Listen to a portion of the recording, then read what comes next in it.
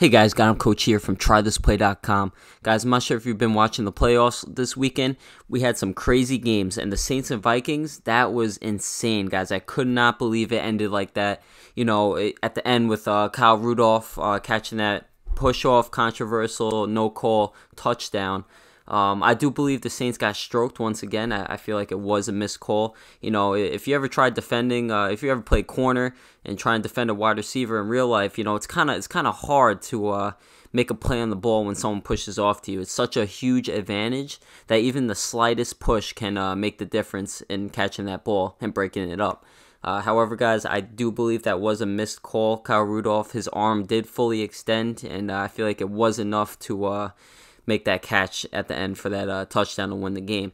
But guys, I'm here today because I want to show you, I mean, we've all been in the situation where we're playing a guy who runs gun bunch, max protecting all game, and you can't blitz him.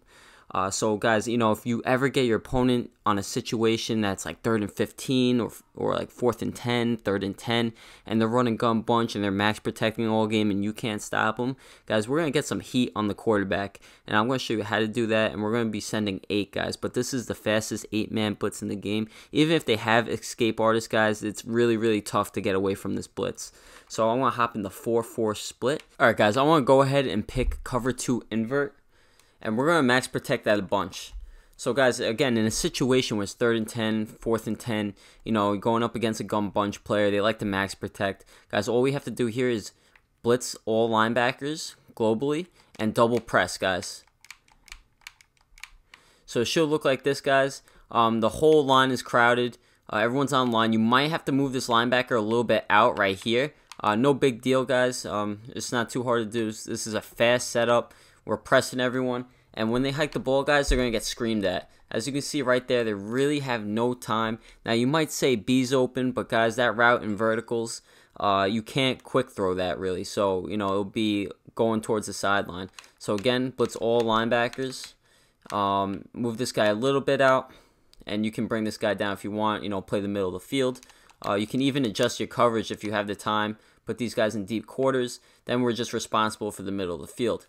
So, but guys, again, they're not going to have a lot of time, guys, especially if you have fast linebackers in. They're really not going to have that much time to throw this ball if they're max protecting at a bunch. And, you know, you pull this out once or twice a game, that can be a difference from them getting a first down and you getting a stop. So, guys, if you sneak this in against someone who likes to max protect a lot, this is probably the easiest way to blitz 8 out of any formation in the game, just because we have 4 linebackers and 4 defensive linemen in the box already. Whereas other formations, you're going to have to bring down a safety. But this is pretty much set up for you since we're 1 safety high to begin with. So again, guys, all you have to do is just blitz all linebackers, press, double press, and bring this guy a little bit down if you want, if you really want this blitz to scream. And they're really going to have no time, guys. So again, you see we come right around the corner, sack, fumble, and you know that could be a difference between winning a football game and losing. So, guys, if you haven't already, please visit TryThisPlay.com for more premium tips, ebooks, and coaching. Don't forget to leave a like, comment, and subscribe.